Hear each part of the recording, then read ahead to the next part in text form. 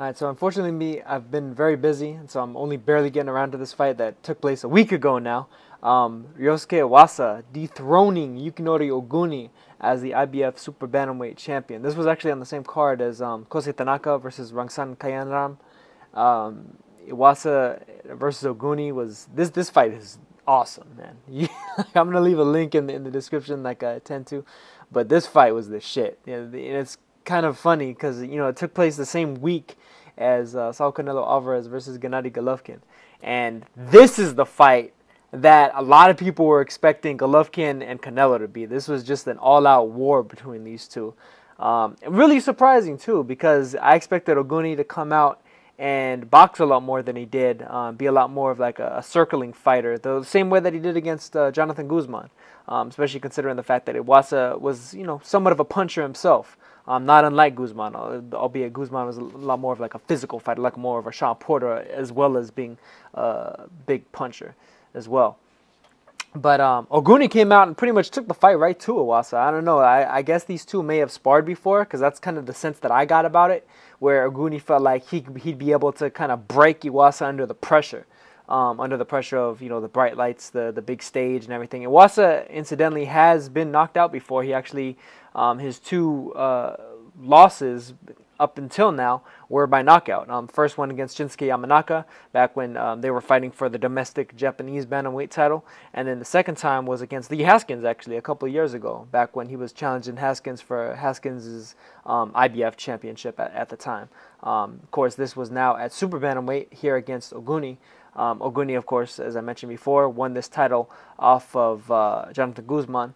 And really an impressive effort, man. He pretty much summarily outboxed and pretty cleanly handily defeated Guzman with pretty much basic kind of textbook boxing skills. But here against Iwasa, he took the fight right to Iwasa, was landing some good right hands early on.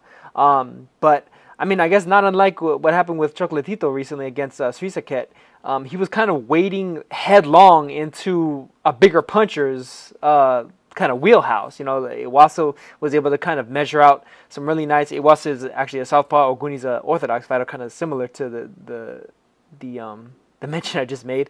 He was kind of like kind of throwing himself headlong into Iwasa's power, and Iwasa definitely showed some of that power because he did manage to drop Oguni in the first round. Landed a couple of nice right hooks and a few big left crosses. And he kind of carried that on into the second round, especially into the second round, where he dropped Oguni with a clean left cross that it made freaking Oguni's head practically bounce off the damn canvas. I'm like amazed that he got up from such a vicious knockdown. That was a mean knockdown. He wound up dropping him again towards the end of the second round. Made it a 10-7 round with another mean shot. Of course, that was at the end of the round, though, so Oguni was kind of saved by the bell by that point. The third round was once again an Iwasa round, although Oguni was landing, a couple of good clean shots here and there. And the funny thing about it is Oguni was actually landing really good shots in the first round, up until the point where Iwasa managed to drop him. But from the second and the third, it was all Iwasa. The fourth round, incidentally, about a minute into it, the ref wound up actually taking a point away from Iwasa. I thought it was a little bit premature for him to be taking a point away from Iwasa for, I guess, holding his head down and like hitting him. He's like kind of up, holding the back of his head, kind of pulling it down and uppercutting. Pulling his head down into his uppercuts essentially.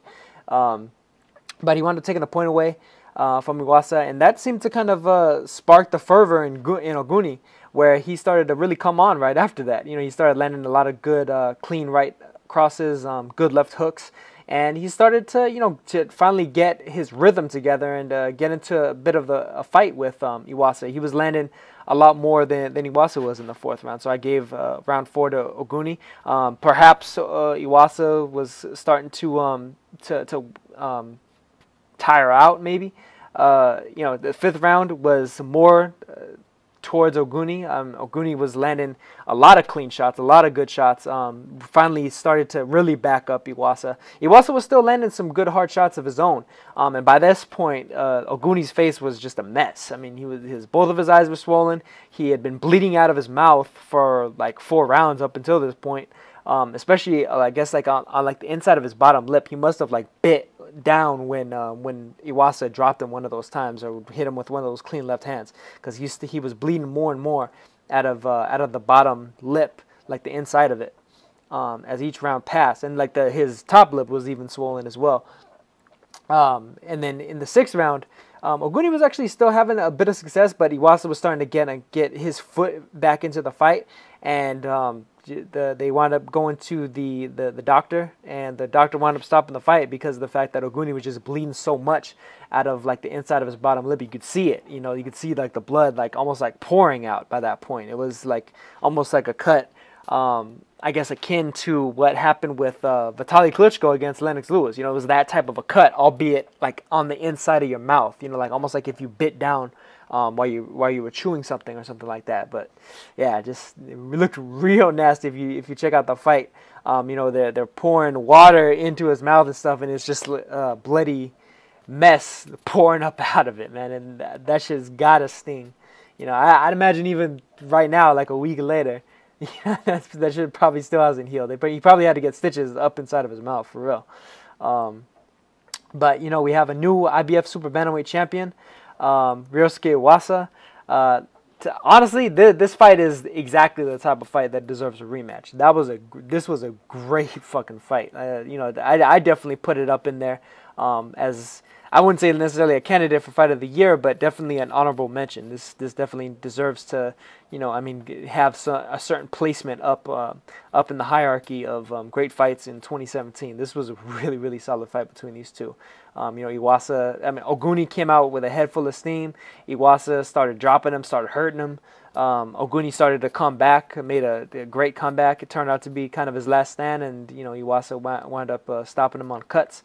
And because of the premature stoppage, Oguni had been coming on up until the point where it was stopped. So, I could very well see a rematch taking place. The crowd was definitely into it. Funny enough, Iwasa was actually announced second, like almost as though he was the champion. It seemed like most of the crowd was there for Iwasa. He definitely had a lot more fanfare than Oguni did, interestingly enough. I guess there was there's something there was something brewing between these two. This is the feeling I get. I unfortunately don't know Japanese, so I'm not sure if the commentators were extrapolating certain things that may have happened between these two in the past out of what had gone on, or perhaps in the pre-fight there was some trash talk maybe or something of that nature. But this was definitely a very heated fight between these two, and you could just tell from the crowd reaction and the way that they were fighting. You could definitely tell just right from the jump. So hopefully these two have a rematch. Otherwise, I do know that Tomoki Kameda, former bantamweight champion, is plugging away right there. Could potentially fight either of these guys reasonably soon, considering his high IBF ranking. But I'd imagine this fight was so good, and the domestic level Japanese fighters fighting for a world championship.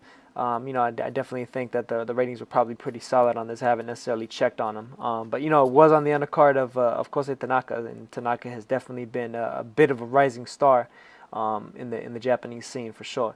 So just check this fight out. Let me know what you guys think, and hey, hopefully we get a rematch, man, because this was a really, really good fight, and I think we definitely deserve one. So that's gonna be all for this one. I will catch you guys in the next one. Peace.